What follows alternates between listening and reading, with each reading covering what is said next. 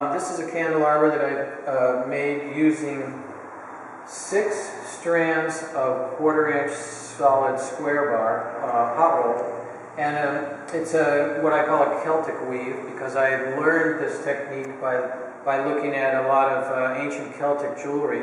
Often hoards, they're called hoards of Celtic jewelry, have been found in Britain, Scotland, and Ireland.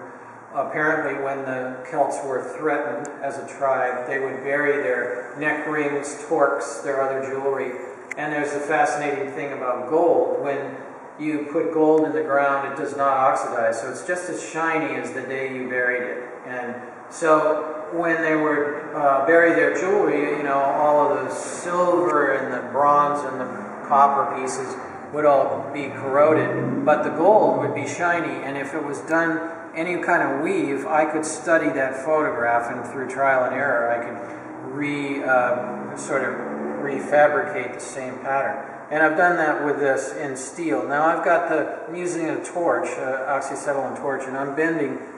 Every single joint is forged on this. So there's 6 strands that I've started with, and they're all overhand knots. So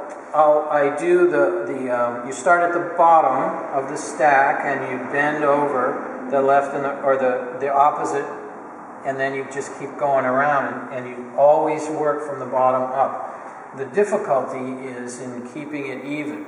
That's the difficulty. So anyway, this is about 2 feet tall, all done in mild steel, and it's got just a clear Krylon finish